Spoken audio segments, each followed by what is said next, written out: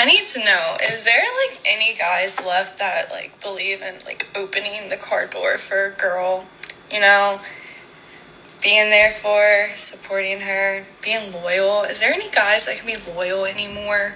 Or any guys that just want the girl they are with and not multiple other girls? I need to know, is there any of y'all left? Because I cannot find them anywhere. Short answer is yes, these good men do exist. It's just that most of them are either married or in long-term relationships that they are loyal to, or they're just single. They're either working or they're hanging out at home because they haven't been able to find a woman that appreciates a good man, a woman that wants a partner rather than just another guy to financially support her. And yeah, these are the men that if they were in relationships, they would absolutely be chivalrous. They would open the door for you. They would absolutely be loyal because honestly, you're going to have a hard time convincing them to not be single. They're definitely not going to want to be double not single by having like more than one woman in his life.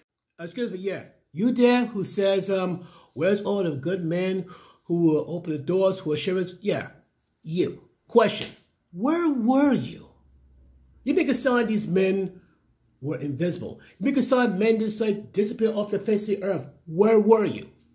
I know where were you. You probably were flirting around with every Tom, Dick, Harry, Chad, Pookie, Ray Ray, Tyrell, flirting around, playing with them, if you know what I mean.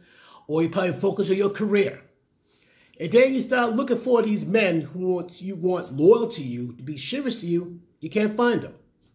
As Emily would say, these men are either married, engaged, or in long-term relationship with women who are willing to do that, who are with good women who they're chivalrous to.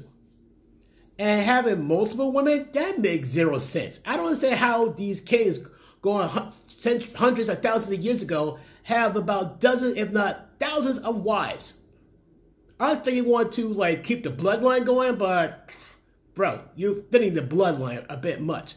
Point being is that where were you when you were younger and you have access to all these good chivalrous men? Where were you? The question is not, where are the good men? They've always been around. You just probably choose to know them early in your life because you're younger and more beautiful and have access to men with a matter of means. Meaning men who have a lot more money, the top 1%er. But the problem is these top 1%ers got multiple women and won't take relationships seriously.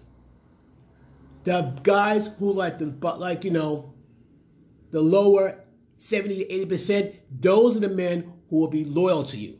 Those are the men who will be chivalrous to you, but you choose to ignore them. Now all of a sudden you appear, now all of a sudden they say like, where's all the good men? Where's all the chivalrous men? Well, they've been around since day one, but like she said, married, engaged, long-term relationship, or you're most of a guy. And quite a few of them choose not to be dating because they like being single. No drama, no headaches, peace. Right now, men are choosing peace over foolishness. I said what I said.